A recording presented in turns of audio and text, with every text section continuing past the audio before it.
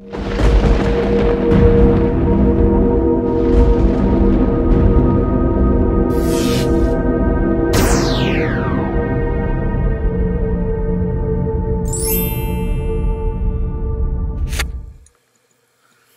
folks, it's just me again, your friendly neighborhood Walter Shepherd, coming to you with some advice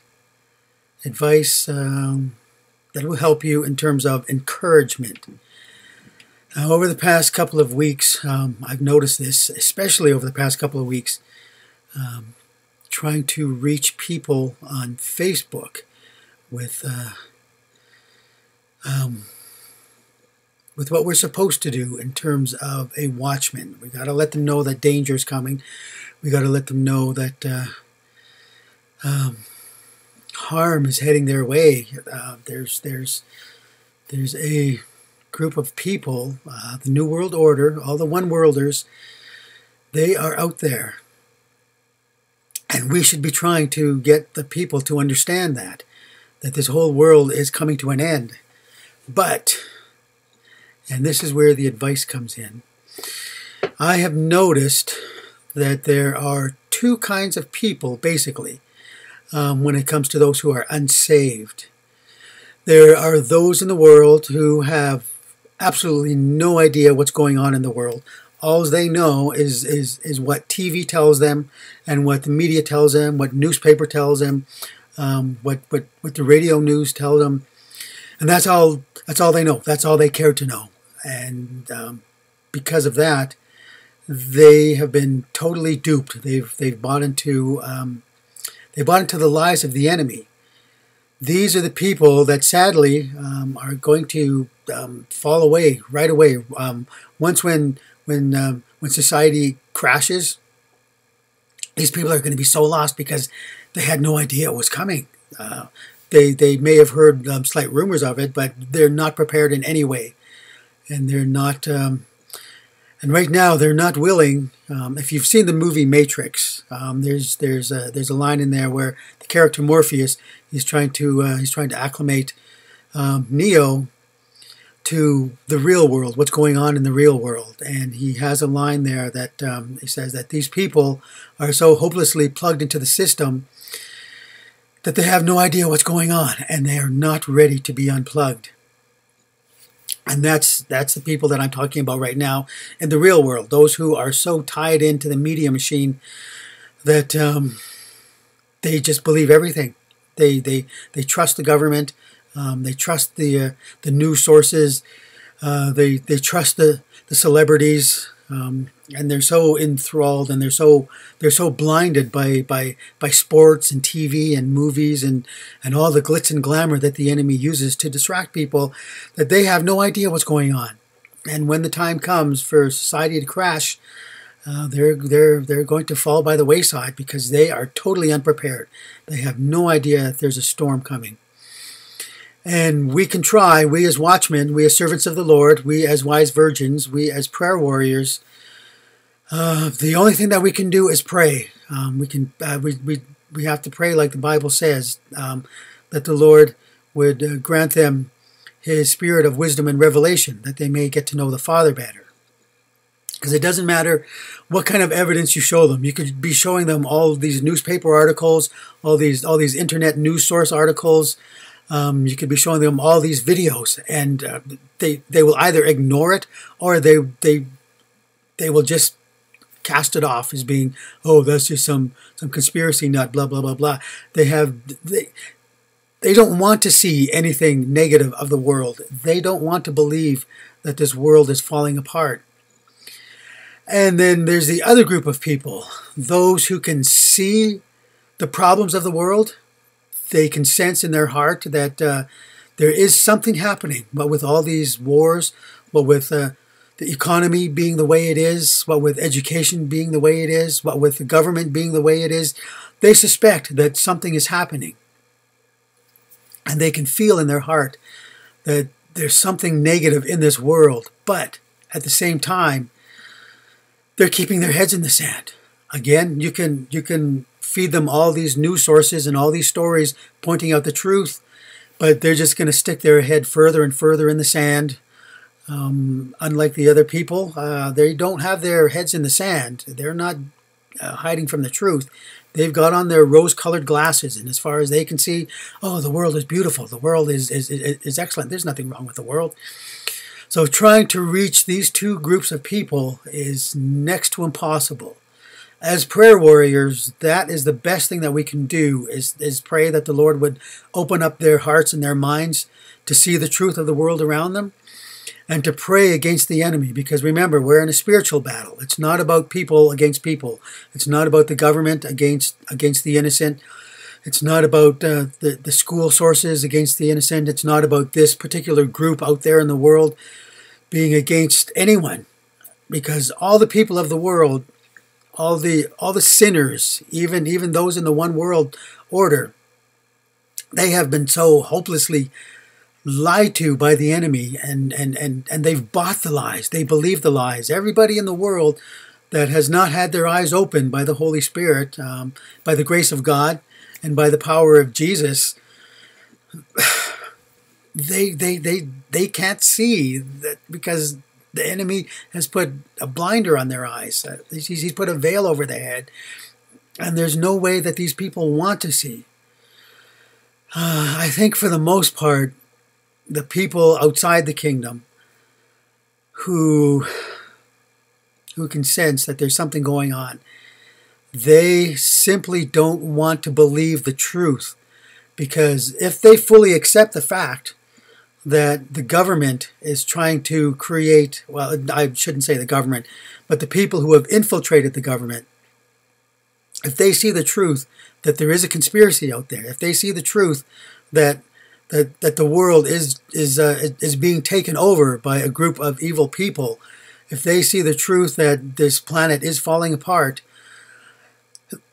they will be totally lost. I think I've mentioned this in another video, but these people, they have absolutely no hope, because they see no need for Jesus, because they see no need for God in their lives, because they're fighting the conviction of the Holy Spirit. If they truly believe that the moon landing was fake, if they truly believe that the Illuminati and the Masons are there infiltrating all aspects of society, if they actually believe that, they would be totally lost, because they would have nobody to turn to. They would have nobody to trust.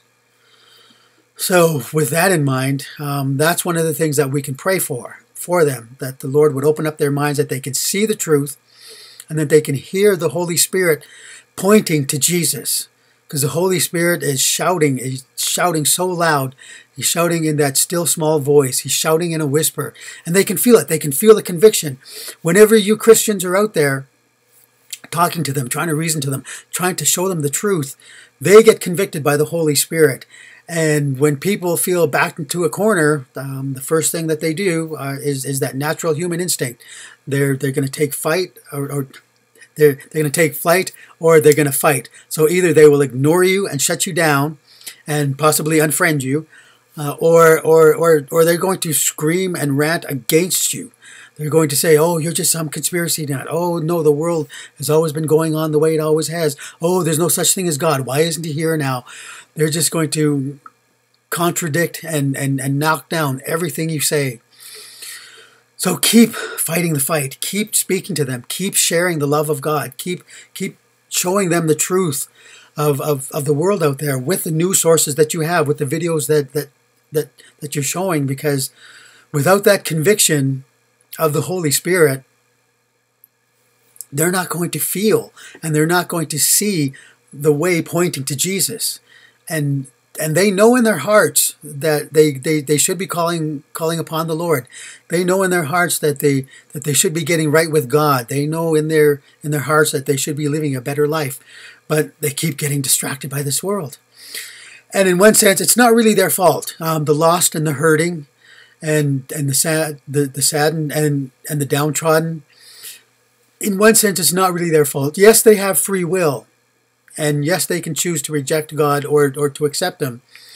But at the same time, the enemy has created such a world that all the options available to them The godly options are unappealing. There's no way these people want anything to do with the church, because Satan has made the church look really impotent, really unimportant, really irrelevant, really backwards and obsolete and out of date. And he's made the pleasures of the world so much easier to handle, so much easier to desire. So based on the options available, the lost people of the world, they're not going to choose the narrow path. They're going to choose the broad way, the highway to hell, because it's that much more appealing. So we still have to be out there pointing the way to Jesus, trying to expose the enemy.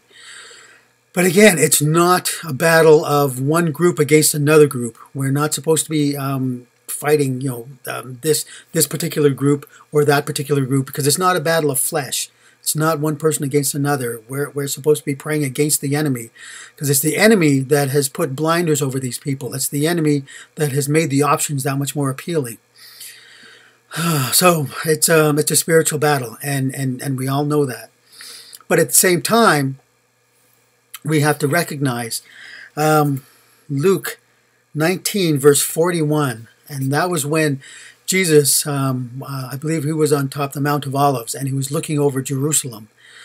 And he cried. He cried for those people, because he knew that all the people in Jerusalem, that there would be a portion of them, a small portion of them, that would be in heaven. But he knew the majority of them were going to reject everything godly, and they were going to end up being separated by God, or separated from God. And he knew that they were on a one-way road to hell. Their choices, they had no idea what they were doing, making the bad choices. If they accepted the truth, their lives would have been better. But Jesus knew that there was going to be some people who would accept the truth, and there would be a lot of other people that are going to reject the truth. And that's why Jesus cried. So we have to recognize that too, that out there in the world, out of these 7 billion people, a large minority will accept the truth. They will be in the kingdom. And okay, that's the answering machine back there. That's that voice. I will just let it go, because I don't want to interrupt this. And they didn't leave a message. But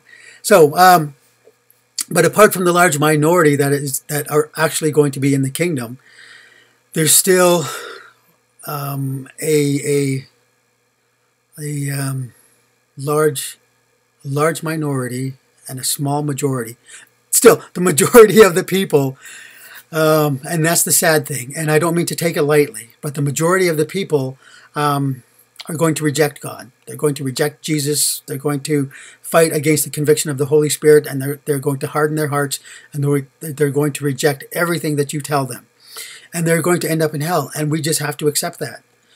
But we can't judge which people are which, because we don't know their hearts. We don't know their lives. We don't know what's going on. We don't know inside how they feel about God.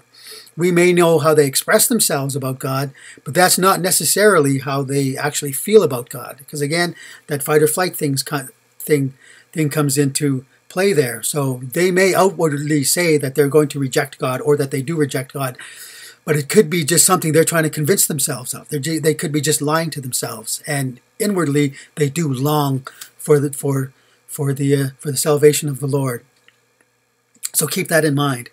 And when we're talking to people, we have to keep in mind Proverbs 26 verse 5 and Proverbs 22:11. I think those are the right ones. Or is it? But anyway, sorry. I was a little rushed putting these together. I believe it's 22:11. But anyway, what I'm trying to say with these particular two verses in Proverbs, and you will recognize them. One of them says, answer a fool according to his folly, or he will be wise in his own eyes. So there are times when we're talking to non-believers that we have to defend the gospel, that we have to come against the things that they're saying, because a lot of things that they're saying are against the Lord, are against the Bible. Sometimes they're God haters. So sometimes we have to answer a fool according to their folly. But then we also need discernment, because the following verse says, do not answer a fool, or you will be like him yourself.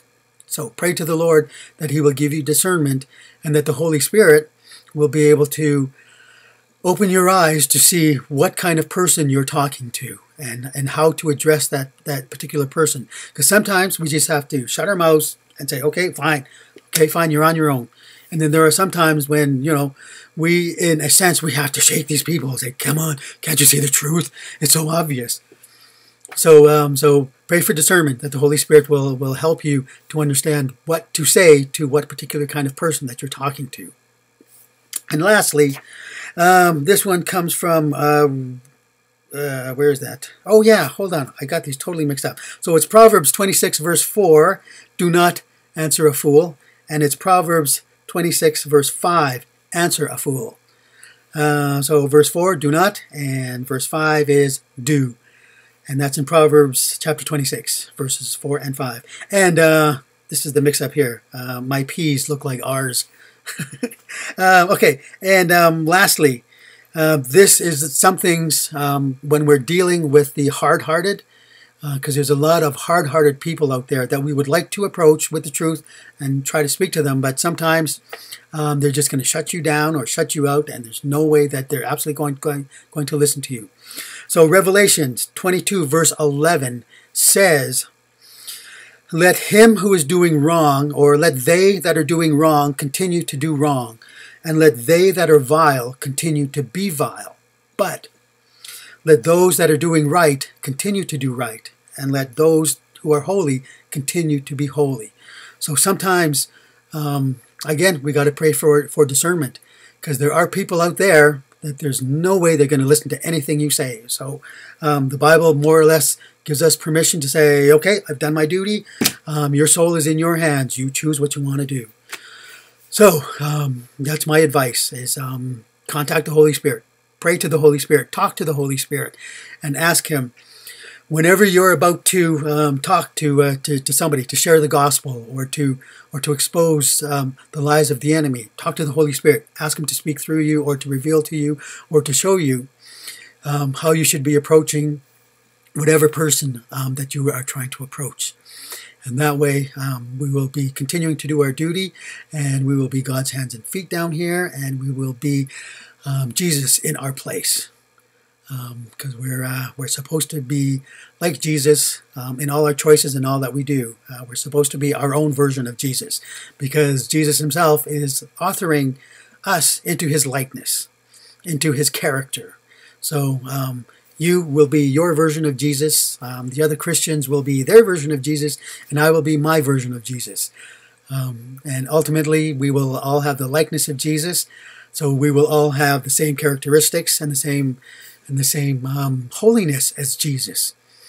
And Jesus is the likeness of the Father. So the more that we're like Jesus, the more godly we are. So continue to pray and keep reading the Bible, remember, cover to cover. And continue to be a blessing down here to the lost and hurting around you. Because there's a time when we should be sharing the gospel, and there's a time when we should just be a friend. That's all. We don't have to always be blabbing about the Lord. We don't always have to be blabbing about end times. Sometimes the people of the world, they just want a friend there. And we can be that. We can be that friend.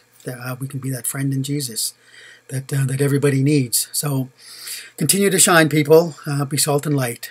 So that's it. Take care. Stay in prayer. We'll see you in Jesus' kingdom somewhere over there. And I'm sure we're going to see you in the air somewhere. Alrighty.